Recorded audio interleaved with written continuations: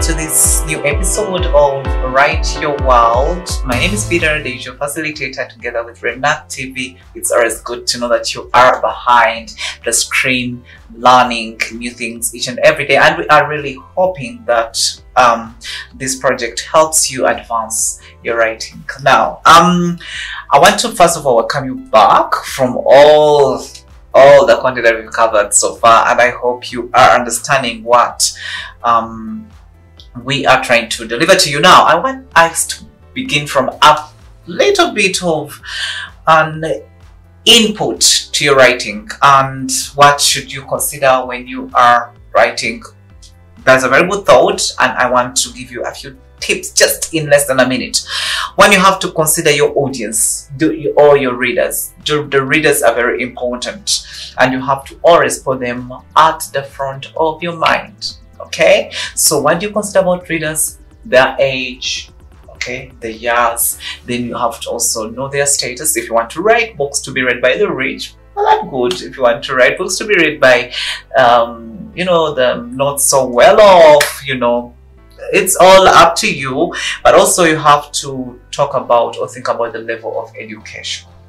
The level of education, if for example you want to write for a nursery child, it will determine the kind of language that you're going to use. If you want to write for a member of parliament, still you have to use a particular set of language.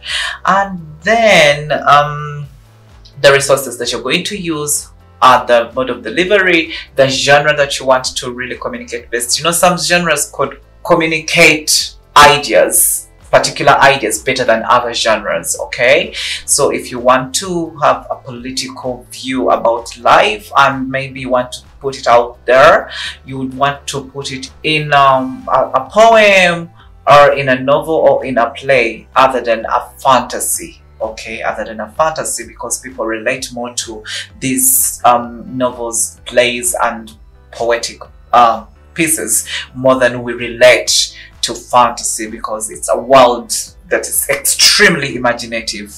Okay, so yes, all right, so for now I want us to dwell into the story structure, the pattern and the theme or idea, if God wills.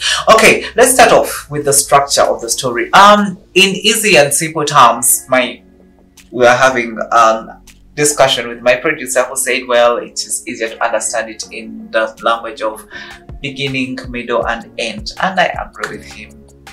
Somehow I agree with him before he starts, but yeah, before I get fired, so I have to agree with him somehow.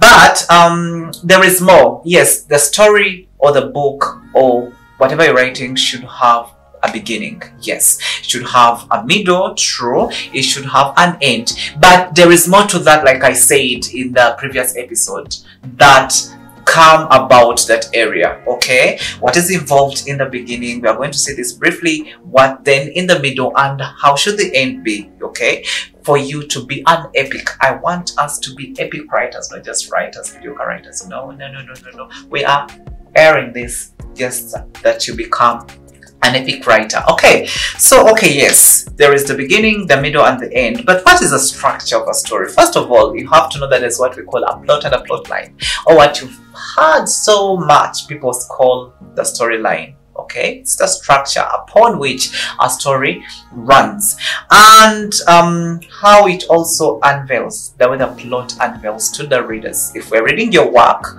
we really want to follow your structure of the story. Okay, so what do you consider? You must have questions that your text is answering. For example, in Harry Potter, we run on the question, will Harry Potter, with his teammates, really eventually and finally defeat who, Lord Voldemort? That's a question, and in the end we get the answer. When we go to Lord of the Rings, we have that central question, will Frodo be able to destroy the ring?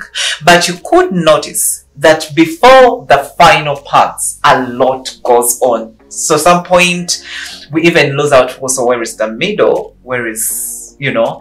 It's because people have become so good at writing that you feel like everything is a single piece. Okay, so that's what we want you to do. However, when you look at things like animal farm, there are very many questions. There are very many questions that we answer, that we ought to find the answers to in the book. Just like Oliver Twist, you know, Oliver Twist, will the boy finally get his true identity or not?